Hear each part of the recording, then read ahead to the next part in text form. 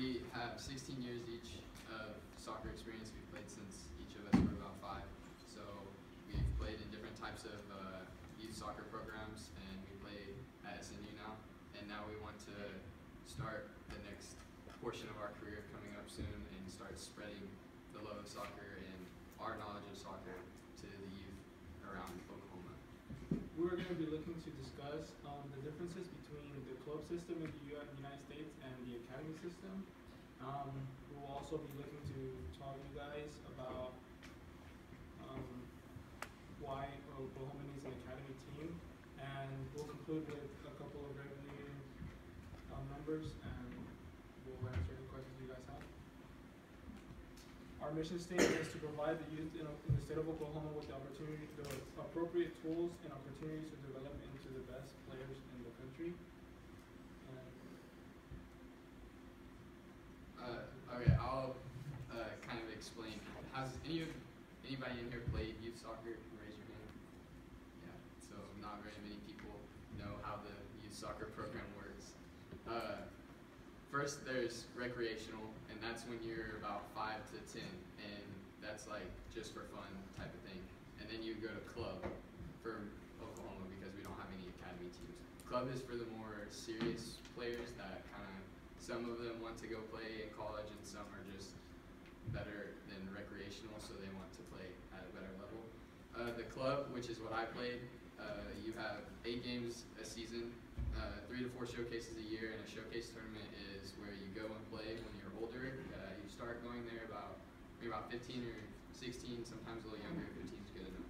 But you go and play, and then college coaches come, and that's how you get recruited, so you can play at the college level. You only practice twice a week for an hour and a half each practice time, so about 3 hours of practice a week. The coaching requirements, the licenses are pretty easy to get. You just take one test and you can be a head coach of a team.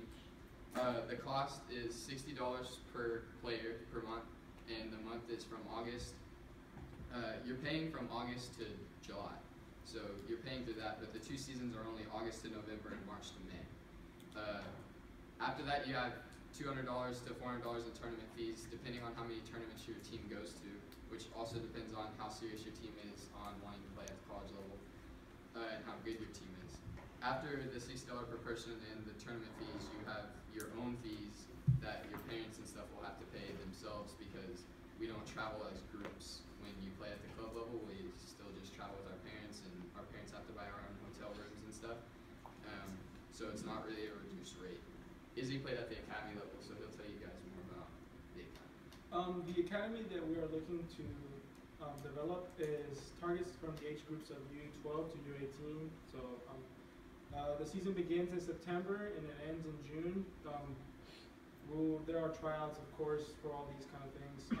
Multiple college showcases, and like Alan said, college showcases are where you get to show your skills and your attributes, and college coaches look to recruit you and see if you are someone that they are looking to have on their team. For the academy, there is no high school soccer. You are actually, while I was there, if you were to play high school soccer, you would get banned for 2 years if you were caught. Like, it was serious. The federation, the U.S. Federation, would ban you for 2 years, because the academy is seen as the higher level of soccer in the United States, and high school is below it. So it's like saying you're trying to do 2 things at the same time when you're paying for one that's already giving you what you need. The costs are between $2,000 to $3,000 for the entire season. It's roughly around $1,000 for 10 months. And the competition is greater, and the licensing for the coaches is tougher to achieve. The reasons why Oklahoma needs an academy is that we believe that it will attract children from all ages to want to compete at the highest level of youth soccer. It will be the first United States developmental academy in Oklahoma. Texas currently has 4, and it has like 5 or 6 total, but the region only allows for there to be 4 teams. So some teams make the cut, some teams don't make the cut, and if they don't, they have to like go over to club, and their team just loses money.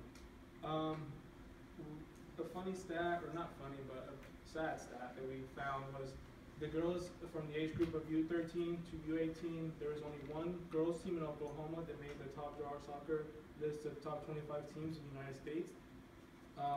Places like Texas, California, Kansas, and Florida had like 4 or 5, just multiple teams. And then for the boys, there was no team made the list for top 25 teams in the U.S. And I guess it really does show how poor the level. And it's important to be even how young you may think that it is to be a top team in the country. It really does look a lot better for college coaches, even if you're 14, 15 years old, and then you email the coach and say we're the number 12 team in the country right now.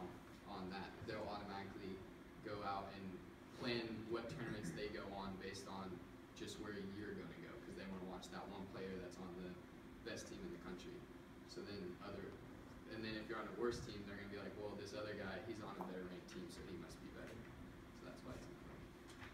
The cost for players at the academy, usually every 2 seasons you get jerseys. That way you're not having to constantly buy new jerseys every season. But obviously if a new player comes in, they'll have to get a new jersey. That's about $125 per player for 2 pairs of socks, 2 pairs of shorts, 2 jerseys. It's a lot cheaper because it's a mass order, and lots of times you can get sponsorships through different logo companies and stuff, and because they want their product out there. It'll be $100 a month for that's going to pay like coaching fees and stuff like that, and that's money is going to go to the club. Additional costs will be added, and it'll be on the contract that the players have to sign. It depends. We can't really say what the additional costs are because each team will go to different amount of showcase tournaments and stuff, and the hotels and amounts of how far they go and stuff like that, and every tournament costs different amounts, so it just depends on what team, what age group and stuff like that.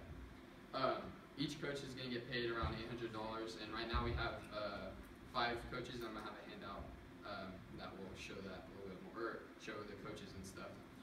Scholarships, if a player can't afford it and say we want them to come to the academy or they're good enough to play on the academy, we're going to have like community service events that we want them to go to, fundraisers and things like that. That way they can kind of work for their money and learn. Like, we want to be able to do community service and be out in the community and stuff, so we can use that as a tool for that. Along with the community service, I guess there's a glitch and it erased my numbers. Okay, land was 75,000. The red is advertising, which is 5,000. That's pretty low from what other companies have asked for advertising, because at the soccer and club, you just send a handout or maybe a mass email to a bunch of people about a tryout, and everyone will talk about it. And then if you play a team and you're like, oh wow, that team is way better than my team, I'm kind of tired of losing a lot, I want to be a better player, then you see that, and so you'll go play for them. So the advertising is just based on yourself and your team as a whole. And then the yellow was 10,000 for coaching for the first month, because we won't have income until at the end of the first month, so we want to pay the coaches beforehand, and that way they have a little bit of investment. And $800 may sound cheap, but it's basically paying them for their hobby, because they're still going to have a full-time job and stuff. Practices are at night. There's more practices. There's about 4 practices a week, and so they're just getting paid for their nighttime and then on the weekends. So they're getting paid to do what they love. And then blue was equipment. We're going to need soccer goals. We're going to have to get the paint, and we're going to have to level out the field and sprinkler system and things like that. I'm going to hand out what our tryout form looks like, and we are open for questions.